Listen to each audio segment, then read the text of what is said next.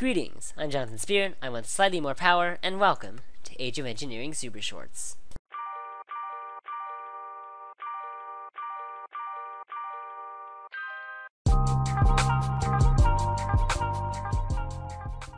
Now that I'm in Age 6, I can, well, skip to Age 7. Age 7 is the nuclear age, and by getting plutonium, I am presented with several options for more power. I plan the Advanced Generator Gas Turbine, and I'm going to power it with rocket fuel. I've been doing some testing, and I managed to figure out how much gunpowder, redstone, sugar, and potatoes I need per minute or so. In order to get all that, I'm setting up 4 different systems. First system, a red orchid farm for redstone. I had all the redstone ore I needed thanks to my void ore miner, so I just needed to make a farming station. To run the farming station, I made an all-paper mattock with 5 reinforced modifier. It's literally unbreakable. For sugar, I have here the beginnings of a sugarcane farm. I did some calculations, figured out that 32 sugarcane is about what I need to run this thing. And I'm going to use a long-range breaker from Actually Additions, which breaks up to 8 blocks in front of it, to harvest the sugarcane. 4 long-range breakers. I'm going to power it with an advanced photovoltaic cell and the second cables I still had lying around. The breakers consume 5 RF per block broken.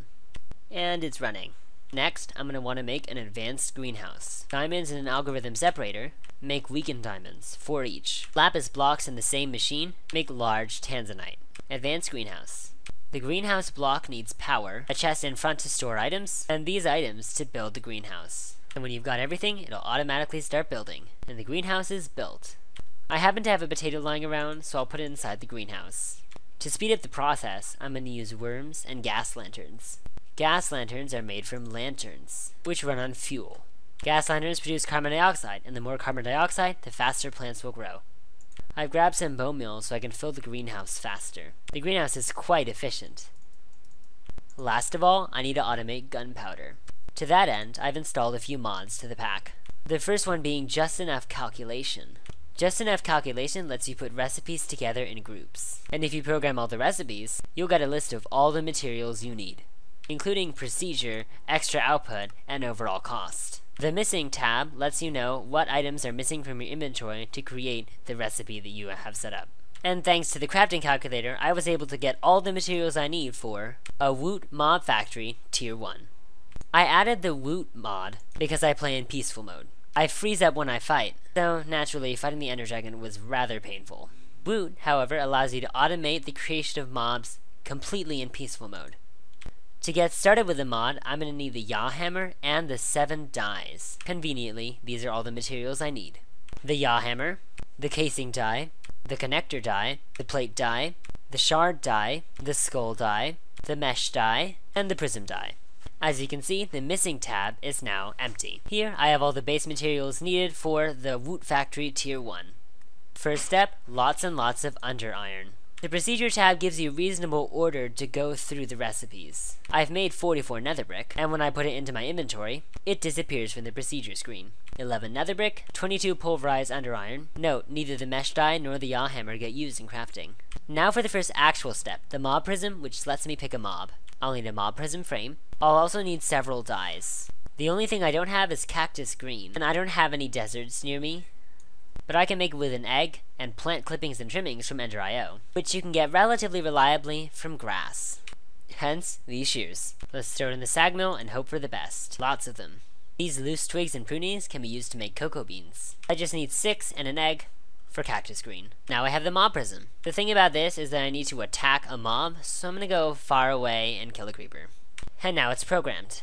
36 under iron plates, 32 factory casings, the mob factory layout, which tells me how to place the thing, red mob factory blocks, gray mob factory blocks, iron plated skulls, factory connectors, 2 factory caps, 2 mob factory tier 1 capstones, a mob controller, oops, more factory casings, diamond shards, emerald shards, quartz shards, tier 1 upgrade, tier 2 upgrade, and a tier 3 upgrade, make a mob factory spawner grinder.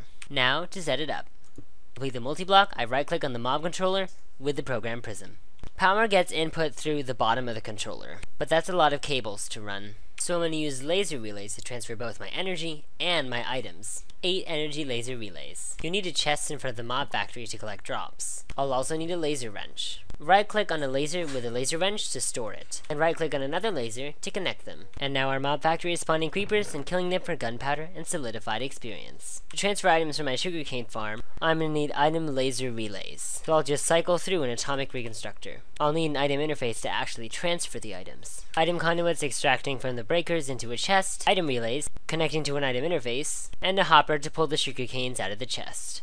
I've added a mechanical crafter from Extra Utilities 2 to make sugar, and now I'm extracting from the crafter in the chest with a filter for gunpowder and sugar, and I've got a conduit line taking the potatoes and the redstone, so all I have to do left is set up the vats. Before I set that up, I want to work out where my advanced generator is going to go, so we do have to make that first. So it's a very good thing I've already got the materials ready.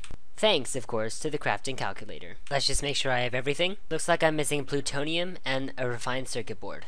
I already have 12 plutonium, but I'll need 6 more. My plutonium reactor isn't quite done yet, so I'll use my replicator instead. The intricate circuit board requires 3 different circuits from calculator, 4 redstone ingots, and 2 pure sorted quartz crystal, which I already processed. And, of course, a bucket of water. Refined circuit board achieved. While I wait for plutonium, I'll get started on the procedure. I'll need 48 advanced alloy turbine blades, a power I/O module, 6 advanced alloy turbine rotors, which require 6 steel shafts, which are made from steel blocks and a metal former, 15 iron tubing, 3 pressure valves, 2 advanced pressure valves, 15 redstone iron wiring, a control circuit, 44 iron frames. Just switching into my hazmat suit so I can handle this plutonium. Done and done.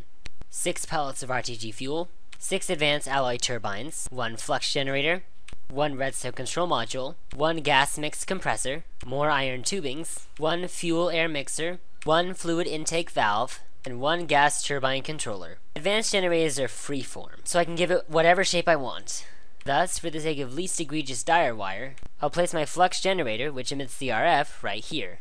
Fuel air mixers and gas mix compressors work together to reduce fuel usage. A redstone control module lets you control different parts of your system with redstone. Each advanced alloy turbine produces 500 RF per tick. The fluid intake valve accepts fuel, and the gas turbine controller completes the multi-block and lets you interface with it. 2 vats next to each other. The second vat pulling from the first and pushing into the valve. The first vat pulling from a reservoir, whose recipe is unchanged. Wiring. A lever to enable fuel use. And a completed build. I'll give it a bit to fill up. Even running at full speed, it just barely has a net gain on rocket fuel. So as long as I keep it supplied, which I'm doing, I should have no problem at all. And that's it for today's episode. Next episode, well, I haven't quite decided on that yet. But it'll probably have something to do with age 6 or 7. I might set up a basalt system, for example, which I'll need for stablestone, for the deep dark, and other important things. Or maybe even jump into age 8. Either way, it's gonna be fun. As always, I'd love feedback and tips, perhaps even on what to do next. I hope you enjoyed.